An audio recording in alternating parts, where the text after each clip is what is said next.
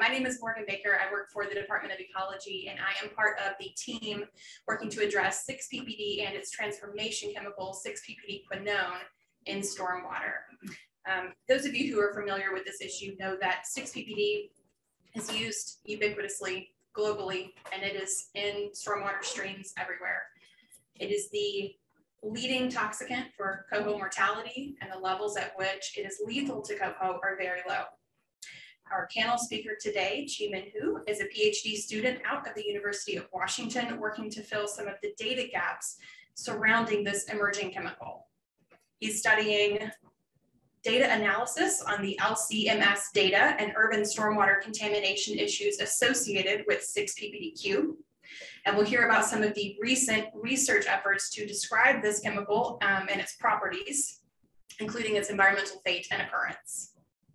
Additional results related to treatment of roadway runoff in several representative treatment systems will also be presented. And with that, I will just ask you to silence your cell phones and save your questions until the end. Thank you. Thank you. So as just been introduced, my name is Ximin from University of Washington. I'm a PhD student graduating soon, hopefully. And so today I would like to share some study and results from our group regarding the investigation of this novel contaminant, 6-PPD-Quinone.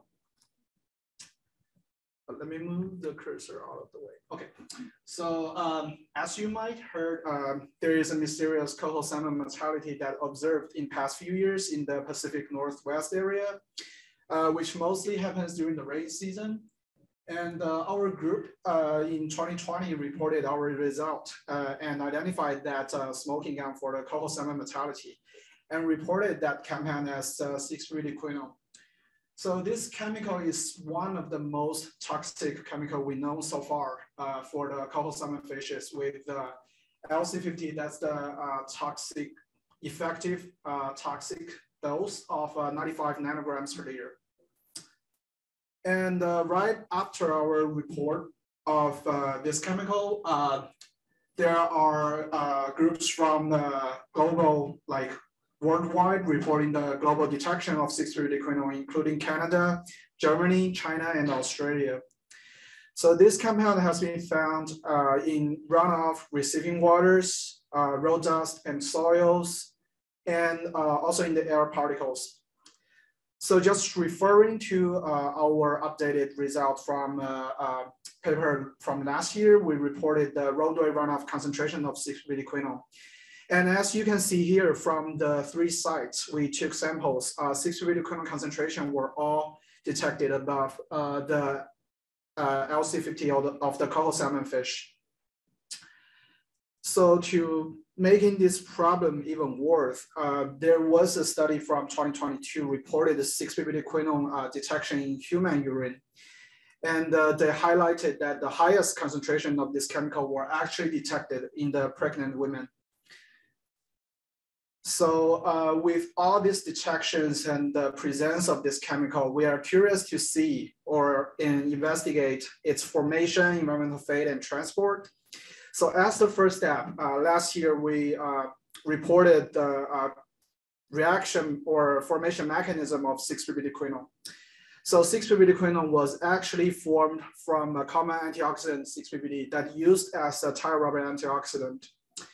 And during the environmental conditions, especially the ozone exposure, 6-PPD will be converted into 6-PPD-Quinone. And more details were included in this publication we sent out last year. But basically, as we know so far, we know where it comes from. We know it induces such acute mortality in the coho salmon, but we don't know anything else. There is only scarce information about 6-PPD-Quinone so far. So today, I would like to share some preliminary investigation we did follow the formation mechanism of 6-PPD-Quinone, including 3 different sections. The first part is going to be basic property of 6-PPD-Quinone. Second part is going to be environmental fate of this compound. We did some lab scale simulated works to trying to figure out the environmental fate of this chemical. And thirdly, we also did some samplings of different treatment systems to see the removal efficiency of 6PPD-Quinone. So let's start with the basic property of this compound. Basically, first we tested the solubility of 6PPD-Quinone. The water solution were prepared and we used the centrifugation approach. Basically, the water solution were prepared at different concentration and we centrifuge them, trying to separate the over solid part from the soluble 6PPD-Quinone. And then we plot the result out as the pre-centrifuge 6PPD concentration versus post-centrifuge, trying to determine the solubility limit of this chemical. And showing here is the result we get. The calculated solubility is showing on the red dashed line. It's around 30 micrograms per liter. The black dashed line is the standard error deviation. So as comparing to other compounds, this chemical definitely is poorly soluble in water, but it could still easily above the LC50 reported at 95 nanograms per liter. And secondly, we measured the log KOW hydrophobicity of this compound. Basically, the water solution has been prepared again. We added pre-clean octanol and used sonication and centrifugation to make sure this compound partition into different phases. And then we measure the concentration in different phases and calculate the log KOW of this chemical. It is 4.3. So you might be curious about what this number exactly means. So here's a reference from a previous study. The researchers has measured the fish gill uptake efficiency of chemicals with different log KOW values. And as you can see here, while the chemicals having log KOW between 3 and 7, the uptake efficiency is the highest, around 60%. And our measured value of 6PPD-Quinone log KOW 4.3 is sitting right in the middle. So this indicates that this compound is highly bioavailable to fishes, which aligns with our observation of the coho salmon mortality. And also, this is a typical log KOW that indicates this compound could be feasibly partitioned into soil, rubber, and plastic materials, which I will also show that in the next slide.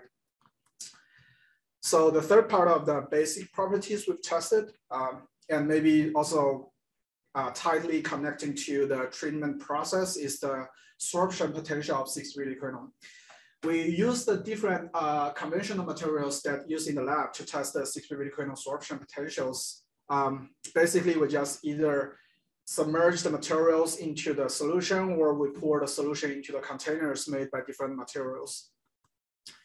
So here's the summary of 12 materials we've tested. It's a little bit mess, so I would like to simplify it into the 4 major categories: glass, plastic, rubber, and silicone. So the concentration showing here is the relative concentration, and we tested for different contact time of 5 minutes or up to 24 hours. These are all the aqueous phase concentration of 6PPD-Quinone. So as you can see, it is pretty obvious that in the glass group, there's no sorption of 6PPD-Quinone at all. On the other hand, rubber and silicone materials, after 24 hours contact, there's essentially no 6PPD-Quinone left in the water phase. For the plastic, we've tested PDFE. This one showed around 50% of sorption of 6PPD-Quinone for 24 hours contact. So after we tested some basic properties of 6PPD-Quinone, then we are heading towards the lab scale simulation of the environmental fate. Firstly, we tested the leaching dynamic of this compound when it's being leached out from the tower particles. Basically, this is a system we built in the lab to simulate what is going on when the tower particle deposited onto the road surface. And the picture is showing the system we've used in the lab. Basically, we are leaching this column highlighted in the red dashed line box. Hopefully you can see that clear. This column is packed with glass beads and that mixed with the tower particle. We are trying to disperse the particles as much as possible.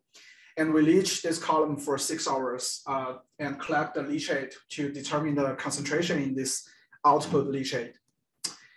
So here is a normalized result we get. It basically normalized to the first sampling point and throughout the 6 hours. That's the aqueous leaching 6PPD-Quinone concentration in the outlet leachate.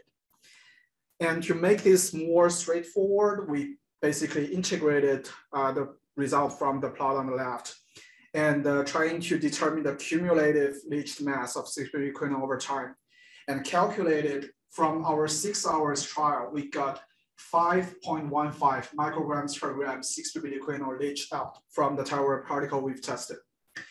So this number is a little bit vague because we don't have any comparison. So in order to overcome that, basically we get this solvent extraction. We use methanol as the organic solvent to extract tower particles to see how much 6PPD-Quinone is available in total in the tower particles. And the numbers we get is around 3 times higher than the numbers we got from the water leaching process. So from the result here, there are some quick conclusions. Firstly, we saw a pretty rapid discharge of 6PPD-Quinone in the models we've tested. As you can see on the left panel, the highest concentration of 6PPD-Quinone were actually detected at the first point we took the samples. And secondly, as we only got 1/3 of the total mass leached out during the 6 hours trial, this indicates there should be much more residual 6PPD-Quinone mass in the tower particle after leaching. And this also indicates that tower particles would induce a long-term effect if you're considering other chemicals within the tower particles like 6PPD or HMMM. So those chemicals are also might having a similar leaching dynamic as 6PPD-Quinone and induce a longer-term adverse effect to the environment. And secondly, after we know how fast or how it discharged, we are then curious about the aqueous stability of this compound. Because once it's discharged into the surface water, we're then wondering how long it can be stable within the water. So we tested the 6PPD-Quinone water stability among different pHs, including 5, 7, and 9. And we took samples up to 47 days. So this is the plot showing the relative concentration all over the 47 days. And I would like to zoom in for the first 7 days. That might be a relative time scale for a specific like storm event. So from the result, you can tell that firstly, for the first 3 days, 6PPD-Quinone is fairly stable. We saw less than 10% of degradation happens within 3 days. Secondly, over the whole 47 days, 6PPD exhibit a moderate degradation around 30%.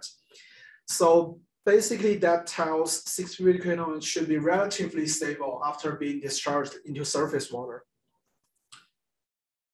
And with all that, we then turn to some field samplings to test the existing treatment system's removal efficiency of 6PPD-Quinone. So we took samples from January 2021 to May 2022. And there are 3 groups of materials tested, including the ZPG, compost leaf, and the cytocompost media. Showing on the left is a photo of one of the treatment systems. You can see the pipelines. They're collecting the surface runoff and send them into the treatment chamber that packed with the columns with these treatment materials. And these are more photos of what this chamber looks like. So in general, we got samples from 3 areas, 6 sites. And in total, we get 31 samples. These 3 areas, including the Ohio Valley, Issaquah, and the Pierce County. And here are the site informations and the media tested. I would like to note that in this 6 different sites, 4 of them were using the ZPG, while 2 of them using the compost medias. So here shows the result we got so far. I'm plotting the box and whiskers as the distribution of different sampling date, and the red triangles represent for individual samples. On the bottom, I also highlighted the treatment material that used in different sites. So as you can see, the removal efficiency of 6PPD-Quinone really varied a lot. I think this is mostly because of the complex environmental conditions, such as the precipitation rate, flow rate, or even the traffic volume will affect the final removal result. But even so, unfortunately, among the sites we've sampled, we only see a low to medium removal rate of 6PPD-Quinone. That's on average of 30%. Oh, sorry, jump one. But one site I would like to specifically highlight here is the Oncorhynchus Creek. We saw a pretty high removal rate, but again, I would like to note that we only have 2 samples from that site. So further investigations and monitoring will be needed to helping us determine the best strategy handling this compound for sure. So with all that, I would like to quickly summarize the result we get. And here are some take-home messages. In the study we've conducted, firstly, we determined the solubility of this compound as around 40 micrograms per liter. This is a poorly water soluble chemical. And secondly, we got the log KOW of 4.3 of this chemical, indicating it is a highly bioavailable contaminant. According to our test of the absorption potentials, we figured out this chemical is absorptive to rubber and silicone. Hence, we would advocate when handling this chemical in the lab or for transportations, we would just encourage to use glass materials to handle this chemical. And according to our leaching test, among the 6 hours leaching, we got around 5 micrograms per gram tire particles, 6PPD-Quinone leached from the tire particles, and with a pretty rapid release dynamics. And for the aqueous stability over 47 days, we saw around 30% of degrade of this chemical. It is a fairly stable chemical in water.